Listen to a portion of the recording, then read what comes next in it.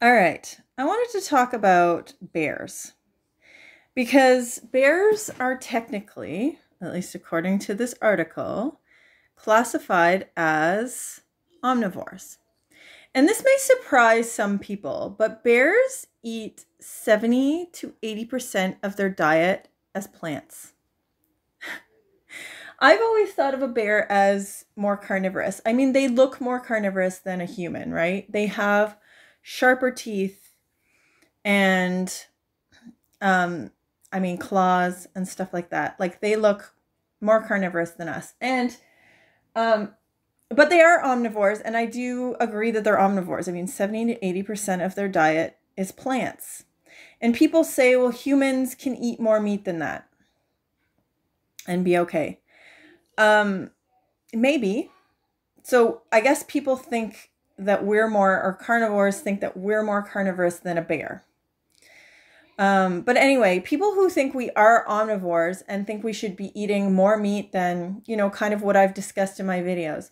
I want to talk about what happens to a bear when they eat more meat than this, or more saturated fat anyway, than this 70 to 80%. Now remember, bears tend to eat lean meats like fish. Sometimes here it says they'll eat elk or gophers, okay, at certain times of the year. And then a good chunk of the year, they're hibernating, right? Anyway, let's talk about what happens to a bear when they eat too much saturated fat. So here is an article, and don't be misled by the title, because let's dig into the article a little bit more. Bears not bothered by diet high in saturated fats, okay? Grizzlies show no clinical signs of disease following short-term consumption of saturated fats, but scientists question long-term health.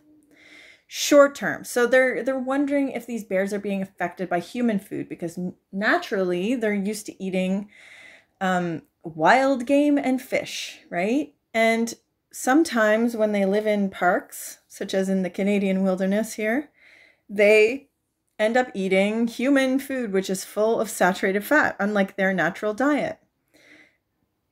And what they found was, so first of all, let's go over what they did. So they gave some adult bears two diets. One was high in PUFAs with oats and salmon, and the other was high in saturated fats using beef and cheese, okay? And then they were fed from May to the end of October and then hibernated over the winter. So the bears fed the high in saturated fat diet got a relatively clean bill of health, it says. Their cholesterol and insulin levels were the same as the bears that ate a diet high in healthy fats, healthy being the PUFAs, they're saying. But evidence of mild inflammation and heart strain in the bears fed the diet high in saturated fat raises questions about the health of bears in the wild that feed on human refuse their entire lives. So grizzly bears are relatively resistant to developing severe metabolic imbalances or overt clinical disease due to high saturated fat. It's important to note that the study occurred only over one single feeding period. So one season, so like 1 year, and then they fasted for a good chunk of it. The heart inflammation abnormalities detected could manifest into objective symptoms of disease. For example, insulin resistance, high cholesterol, or chronic hypertension in bears relying heavily on human refuse or bears in captive facilities.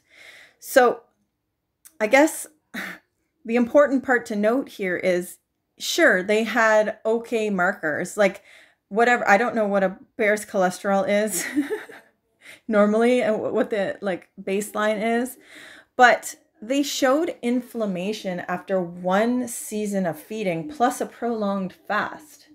They still showed this inflammation. And so I guess my question is, those who are omnivorous, who eat a good chunk of their calories from fat or from saturated fat, do you think you're more carnivorous than a bear? And what do you think is going on in your body? Because, I don't know, personally, I don't think I'm more carnivorous than a bear. I just don't think that. I don't think the human body can handle much more saturated fat than a bear can. And bears eat 70 to 80% plants in their diet, which is surprising to me. I really thought they ate much more than that. So I guess on this search for the ideal amount of animal foods in the human diet, which I think there should be some, but I'm not convinced it's that much.